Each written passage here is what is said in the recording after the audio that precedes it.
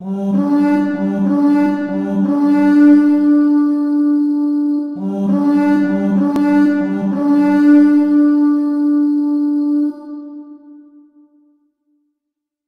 ladies and gentlemen, welcome back. I am Templar, and today for this video of, well, pretty much a lot of y'all have already read in the description area.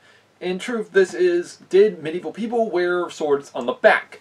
Well, in truth, this is both a yes and a no to that answer, of which many of you might not understand this, but in truth, yes, swords were somewhat worn on the back. However, they were not exactly used like, well, what we depict in history. How so? Well, in truth, let's actually first take a look at, say, fantasy or animated films, or even the movie Braveheart. Now, in truth, there are a equivalent of a bunch of people that don't realize this, but there are a lot of people that did technically wear swords on the back. In fact, but this was in the late medieval period. Now, the reason I'm making this video is because of Shad and Scabbard Gladiatoria. So in doing so, I decided, well, might as well actually talk about this also myself.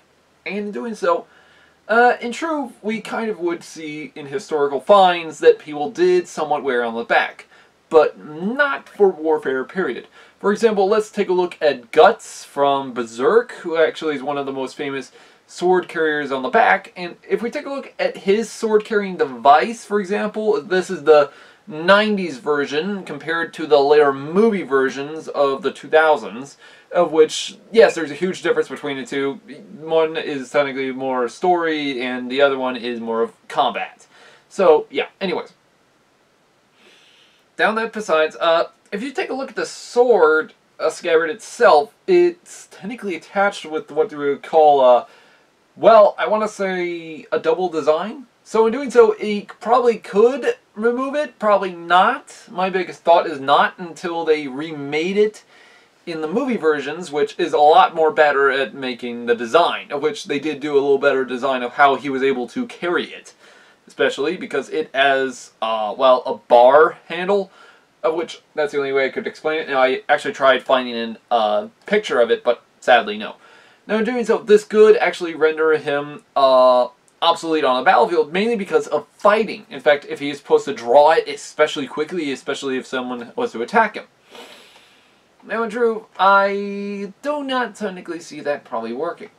But now, let's actually first take a look at, say, another one of the William Wallace. Now, in truth, Braveheart is not very historically accurate, but the way that Mel Gibson had his back scabbard was technically a little accurate. In fact, Mel Gibson even stated the following, that the back scabbard that he was given was not workable. In fact, he had to change it out in mid-movie scenes, which is kind of hilarious that we don't see that. In truth, you can actually barely see of how he is, well, to use his back scabbard. In fact, you only see it on the battlefields, which is kind of hilarious. In fact, I mainly saw it somewhere in Falkirk, but I want to say probably at the Battle of Stirling in the movie. Anyways, but in truth, if we take a look at it, it's extremely different compared to that of how it would have been used. And in doing so, he actually did find a way to actually mainly remove the sword a lot quickly. In other words, if he was to keep his original design, he would have to draw a huge claymore from his back. Yeah, not workable. So, in truth, he then they had to design a new one, that which it would just slide out, which is really cool. In fact, Shad from Shadiversity had created his own video on it, which I will leave a link down below for y'all, if any of y'all are interested in Shadiversity or Gladiatoria's videos, of which I like them as much, so hopefully y'all can like it as well. Now, let's actually also talk about something else. Let's talk about, say, well, what about these other type of back scabbards? Well, no, I do not see this working. For one, this looks like it's already meant for combat use, meaning it's just type crap. So in other words, fantasy bullshit that doesn't work. Now, here's the thing. I probably can actually see a katana somewhat working, maybe, due to the fact of its curved design. especially with this image of a Japanese samurai warrior who actually does have the samurai sword on his back. Now this is, though, a different type of katana or samurai sword, I should put out there. In doing so, these swords, as we can tell from this design look, it looks as though that the scabbard part itself that's holding, or the baldric itself that is holding it, is somewhat actually removable. In other words, he could probably just draw the sword, and what could happen, it could probably fall off. Meaning the scabbard could just fall off and he could just go full frenzy. But now, this actually does have a big problem here. One is the precise location and design meaning for it. Two is how the hell you're going to use it. Now, in truth, though, I can pretty much hear you already.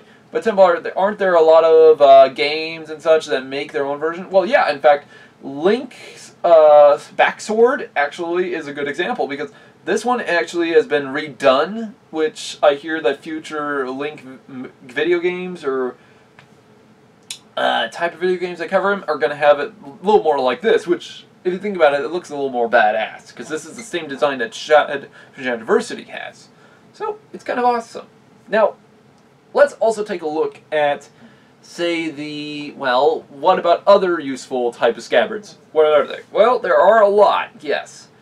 Well, in truth, I think the most accurate to workability and functionality most would be this. Now, this is a backsword and such, or a baldric, back baldric, whatever you want to pronounce it as.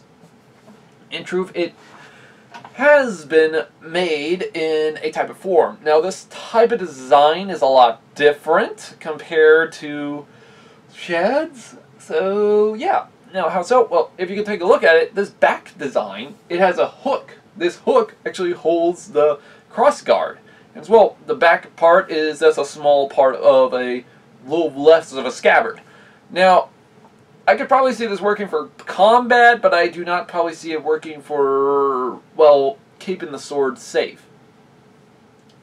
Now, in truth, they could probably do what the Gallowglass did, is actually cover the sword with a woolen blanket across this, in which then it could probably work. So, technically, this can probably work, I want to say. Now, though, let's also take a look at another fine example of history itself. Now, in truth, where do we get the idealism of the back baldric, or the back scabbard, as people would call it? Well, that would be many designs, in which I even seen this design from Mordor, Shadow of War, or Lord of the Rings, Shadow of War. I can't remember the game. But yeah, it does have a good design to it, but in truth, here's the thing. By the late medieval period, that's when we start to see the back baldric. However, it was technically not exactly used that much by a lot of people. In fact, it's actually stated the back baldric was mostly used by mercenaries. Why mercenaries? Kind of obvious. Mercenaries like the Landsknecht or the Gallowglass were one of the most famous type of warriors. Now, in truth, the Landsknecht actually carried their swords on their shoulders. But say, for example, you're a warrior and you're marching from, say, Aachen to Berlin, and in doing so, they're this mercenary band, and here's the thing, you need to carry this sword from this region to that region in a split amount of time. So, could this work? 50-50. Carrying on the shoulder, yes, I could see that working.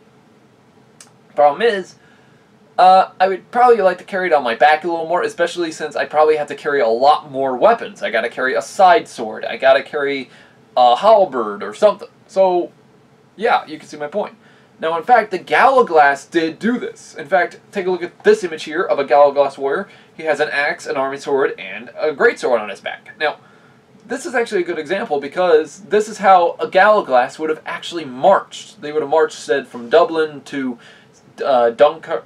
I want to say maybe Belfast, give or take. So, yeah. But in truth, if we can see this Gallowglass warrior is going to have to be marching. And in doing so, here's the thing. You're going to have to march from one region to another. And in the process, well, you're going to have to do that all then. Or as well, from Edinburgh to Stirling. And in doing so, your arm's going to get very tired. So what do? Well, you put a back scabbard. Now, in doing so, though, these back scabbards were not exactly meant for, say, combat ready. What do I mean by that? Well, in truth, the entire scabbard was attached to it, attached with a said rope or scarf attachment that was attached to along the back line.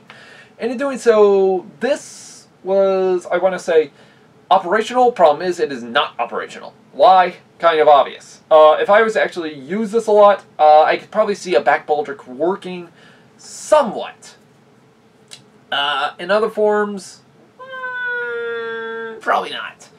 Now, in doing so, I do advise many of y'all to understand this a little more, because even I'm a little confused at this, because I want to say 50-50, it's a good operational, because the Japanese certainly did it, but technically that's the late Imperial Age. And in doing so, the idealism of the shield is non-existent with the Japanese samurai, due to the fact their shields were a lot different in comparison to the European design. And as well, European warriors actually used different types of armor and such. So in doing so, without the shield, we could probably see, yes, a baldric on the back. Problem is, if they keep the shield, probably not. In doing so, yes, William Wallace probably might have used a greatsword, but I do not probably see him using a back baldric. He probably just used it on his side for the greatsword, which, in truth, in Heighten, we really need to actually fix the Mel Gibson film a little bit more accurately. What? I'm just stating the obvious. Now, in truth, though, I want to actually explain to y'all that we have to understand that the back baldric can work if in the right conditions, such as if it's an open field of battle, or if it's not inside, say, a urbanized area. Now, in truth, I could probably see it working inside a city combat, but I do not see it probably being used in house-to-house fighting. In other words, he invades a home and tries to kill somebody. So, yeah, just try pulling it out, and in the process, you hit the ceiling, and it gets stuck. Next thing you know, someone attacks you.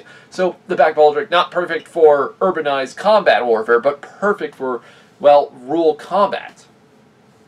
Now, I do somewhat actually see a problem with the back sword in general, and that would technically be the design manufacturing.